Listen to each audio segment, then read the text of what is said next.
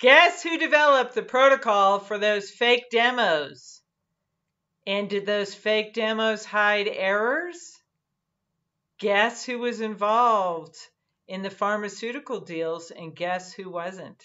So I'm going to give you the highlights of today's testimony in day 13 of the Sunny Balwani trial. Hi there, I'm Michele Hagan. I'm a legal analyst and a former prosecutor.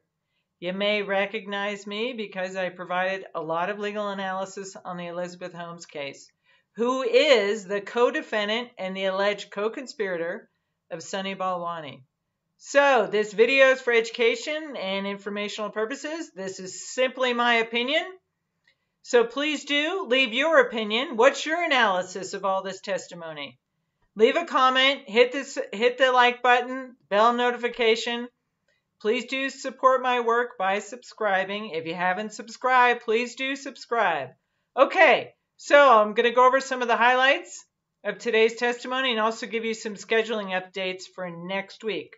All right, so Dan Edlin, and in case you popped on this channel, Dan Edlin was the senior product manager of Theranos, and he's currently under cross-examination. They completed cross with him today, so he's off the witness stand as of today. And the court was only in session half day today. So what did Edlin testify to, and did he help out the defense? And I think he did. You know, keep in mind the defense's goal here on cross-examination is to do what? Is to show where Balwani was not involved, to point the finger at Elizabeth Holmes, to say Elizabeth Holmes was responsible for this. Balwani wasn't involved. All right, so let's see what happened. So Edlin did testify. Let me get my notes here. It's Friday. All right, so they asked on cross-examination whether Edlin prepared, whether he was involved in preparing Elizabeth Holmes for that interview that she gave to Roger Parloff for the Fortune magazine article. And why is that important? Because Edlin said he helped prepare her. Was Balwani involved? And Edlin was asked whether Balwani was at the interview with Parloff, and he says he didn't know. But he did say that he helped Holmes prepare for the interview. And if you go back and you look at the video I did last Wednesday, the darn logos video, and remember how I went through those emails and I showed you that list of action items, and I pointed out to you I didn't see Balwani mentioned in those or assigned any of those action items. Well, that's what they did on cross today. All right. So I don't know. Are they looking at my videos? Who knows? All right. So Balwani's counsel, so the defense counsel showed Edlin a list of action items to prepare Holmes for the interview with Roger Parloff. Daniel Young was responsible for giving her some data, but it was Holmes who was responsible for the proficiency testing data, for the pharmaceutical reports, and for the validation reports. And Edlin agreed that Balwani didn't give her any of the data. Balwani didn't give her any of the data that she relied upon to do that interview. So again, it's showing Balwani wasn't involved, right? That's what they want to point their finger at Holmes. And why is that important regarding the Roger Parloff article in Fortune magazine? Why is that important? Well, because in the Holmes case, a couple of the investors, Lisa Peterson, I think Brian Grossman, and I think Dan Mosley, all testified, I know Lisa Peterson and Mosley did testify, I think Grossman did too, that they did read Roger Parloff's article, right? They read it. That was part of the materials that was provided by, in that binder, that was provided by Holmes, right? Was Holmes's interview with Roger Parloff.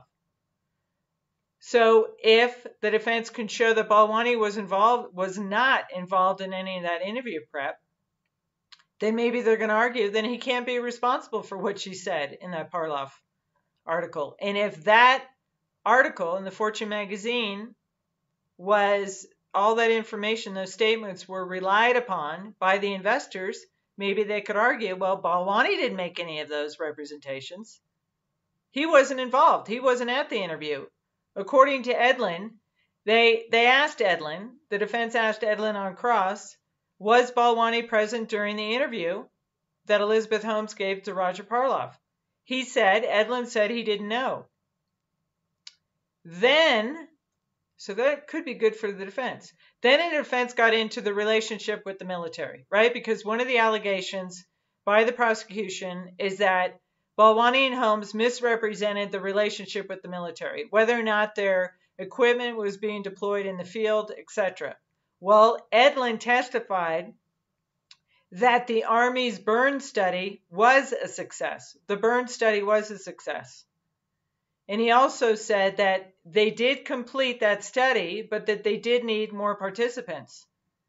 So again, maybe the defense could argue, well, that's not misrepresenting because they did have a successful burn study. I don't know. Maybe that's what the defense is doing with this. Okay, so let's look at what else did Edlin say.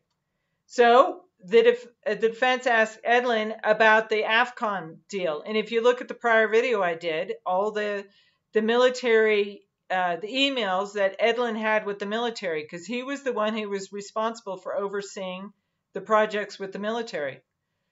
So the defense got Edlin to acknowledge that the military did in fact use the Theranos devices in Africa to test if they could handle the extreme conditions. So again, maybe that shows that they didn't misrepresent anything because the military did use the Theranos devices. But Edlin did say that the devices weren't used on patients in the field. So maybe that gets to the representation. Maybe the prosecution could argue, Balwani and Holmes represented that it was being deployed in the battlefield. Well, if you're not using it on the patients, maybe that was a misrepresentation. I don't know. So we'll have to see. Again, the jury makes the call on this. Okay, so then the defense got into emails where Edlin asked Balwani. Remember, if you look at the prior video I did, I showed you the whole email trail between Edlin, the military, Elizabeth Holmes. And I pointed out that Balwani wasn't mentioned in those emails. But what they pointed out here in cross is that Edlin asked Balwani to review his response to the military about complying with the military's IT requirements in Afghanistan. Edlin said that Balwani was in charge of the team that was working on Theranos IT and networking capabilities. So maybe that's showing that, okay, yeah, Balwani was responsible for the IT requirements, but he had nothing to do with how these devices worked, right? So again, they're pointing the finger at somebody else. So then they also got into, the defense asked Edlin whether Balwani was involved in the pharmaceutical deals. And he testified that as far as he knows, Balwani was not involved in the pharmaceutical deals, and that Elizabeth Holmes supervised him and was the point person. Holmes was the point person on interactions with pharmaceutical companies. Why is that important? Remember this whole fight over defense wanted to keep out the logos? Remember the logos, those 3 logos that Elizabeth Holmes admitted that she misappropriated? She took the logos, put it on the reports that were provided in those binders to the investors. And the defense has tried several times to keep out those logos. Well, if the defense could now argue based on what Edlin just testified to, that Balwani had nothing to do with the pharmaceutical companies, then maybe they can argue, you know what, let's keep out those reports, because Edlin said that Balwani had nothing to do. So how would he know? How would he know that those logos were misappropriated? Interesting. We'll have to see how that works out. But that's good for the defense. They're distancing him, right? They're showing that Balwani had nothing to do with pharmaceutical. It was all about Elizabeth. She's the one that handled it. Therefore, you can't hold Balwani responsible for any information regarding pharmaceutical companies or those logos.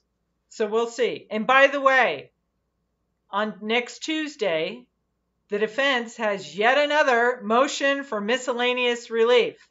So maybe it relates to asking the judge to keep out those logos again. Maybe they're going to try that again, or maybe it has something to do with the pharmaceutical company testimony or other witnesses from pharmaceutical companies. We'll have to see. We'll have to see. I don't know what it's about yet, what Tuesday's motion is, and that's before the jury comes back.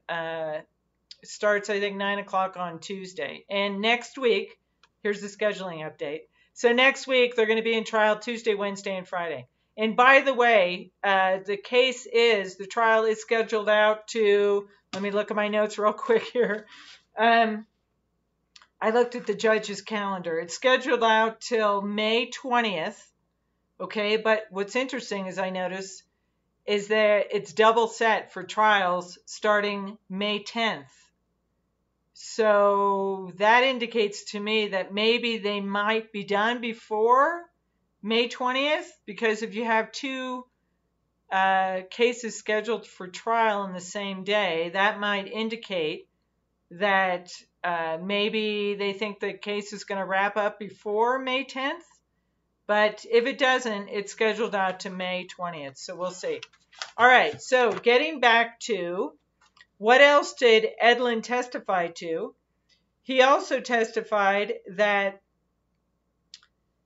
he talked about Elizabeth Holmes, right? And on cross-examination, Edlin acknowledged that Elizabeth Holmes, quote, could really hold a room, was an engaging speaker, was with a commanding voice, and she understood the assays, how the Theranos devices worked, and was listed as the inventor on the patents. So why is that good? Well, Balwani's not the inventor on the patents, right? So it goes to the defense's theory. It's Elizabeth's company. It's Elizabeth's technology. Her name's on the patent. It's Elizabeth who was out there as a spokesperson. It was Elizabeth who was making the representations. Balwani was just behind the scenes here, taking care of the IT. Maybe that's what they're arguing. We'll see. All right. And then on redirect by the government, they got Edlin to concede that it was Balwani's team. This is going to hurt. That it was Balwani's team who created the demo protocol for the VIPs, which ran the null protocol that hid the errors. So Edlin told the jury that it was Balwani's team that put together the protocol for basically those fake demos for the VIPs. And for a couple of these investor witnesses in the Holmes case, right? I think it was Brian Grossman. I think he got his blood tested by the device. Yeah, he went to the lab, and so did members of the DeVos family.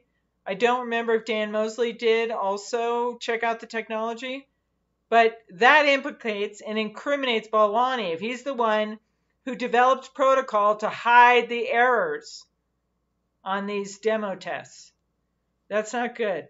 Not good for the defense. So also on redirect, Dan Edlin said he was asked if he believes the goal of showing VIPs how well the Theranos technology worked was served by using software that hid the errors from them. Edlin responded, I don't know. So, do they think, basically these fake demos, was that actually showing the truth of this technology? And who set up, according to Edlin, who set up the software? Balwani. So that ties Balwani to these fake demos, which prosecution, I'm sure is going to be arguing. Again, this is just my opinion. I'm sure they're going to be arguing that's evidence of fraud, right? Setting up demos that hide errors. All right. So Edlin also said that Balwani was in charge of Theranos software. He was in charge of the clinical lab. He was in charge of the financial documents. And he was in charge with the Walgreens deals. When he was asked to compile some of the investor binders, Edlin testified that Elizabeth Holmes told him to contact Balwani, to talk to Balwani regarding getting the information for the financial sections of the binders. In other words, get the financial information from Balwani to put in those binders. So that puts Balwani on the hook for the financials, right? Did they represent true and accurate financials to the investors? Or were they fraudulent? Were they misrepresentations? So it's putting Balwani on the hook for the fake demos, for the deal with Walgreens, for the financials, and for the software, the IT, setting up the protocol for those fake demos. All right, so they finished up with Edlin's testimony today, and the trial comes back on Tuesday. So we'll see what happens, who's coming up for the next witness. I think it might be somebody from the pharmaceutical companies. And if so, I'm sure the defense is going to continue to try to distance Balwani. You know, was he at any of the meetings? Did you have any agreements with him? Did you ever talk to him? That kind of stuff. All those questions about he wasn't there, he wasn't there, he wasn't there. All right, so we'll see what happens. Let me see what else. Yeah, so first thing on Tuesday is the motion for miscellaneous relief. I'm sure it has something to do with keeping some evidence out. The defense wants to keep some evidence out. But I think the defense made some good points regarding the pharmaceutical deals, which maybe might help them keep out those logos and all those reports, possibly the proficiency testing results, possibly the validation reports, right? Because Edlin pinned that all on Holmes, not on Balwani. So we'll see. You tell me what you think. What's your analysis? So please do leave your analysis and make a comment. Leave a comment, leave a question. And please do support my work by subscribing. And thank you very much for watching. And do subscribe.